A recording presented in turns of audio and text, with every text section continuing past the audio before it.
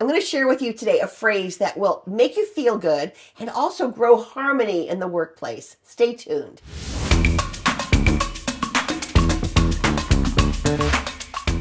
So every Sunday afternoon, a group of my friends, we're all baby boomer women, share the gym at our Y with a group of Gen Z basketball players. So the Gen Zers get half of the court, and we pickleball players set our net up every single Sunday, and we get the other half of the gym. We only play till about 2 or 2:30, where they get the gym for the whole day. What I notice every Sunday as we're getting in there and getting out the net and having to open the bag, and it's very complicated to put it together, I notice them kind of smirking, probably rolling their eyes, maybe thinking, what are these old ladies doing? Who knows what they're thinking, but it doesn't give me a good vibe. Well, last Sunday, I was there by myself before all the ladies got there, and I'm in the bag, and it looked like, a mess. And a young guy comes over, and he says, "Hi, can I help?"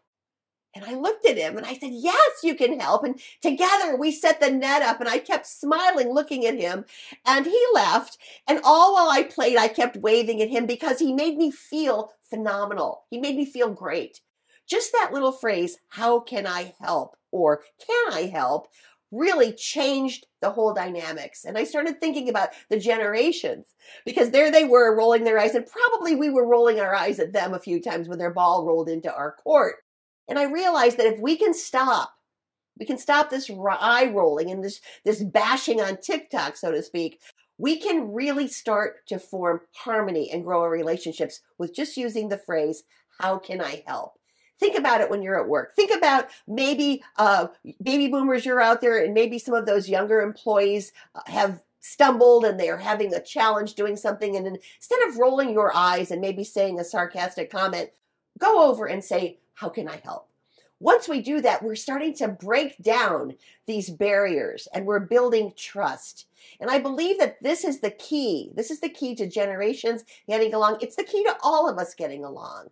So I feel like just saying, "How can I help?" or just, "Hey, can I help you?" will change that dynamics. It's going to encourage teamwork, and it's definitely going to encourage collaboration. And for me, I've got some friends now. Those Gen Z basketball players, those guys are now my friend because I'm much more open. I'm saying hi, and guess what? They're saying hi back. And you know what? Next Sunday, they're going to help me put that net up.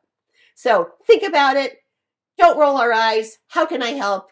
It's Karen McCullough with another lesson from the road.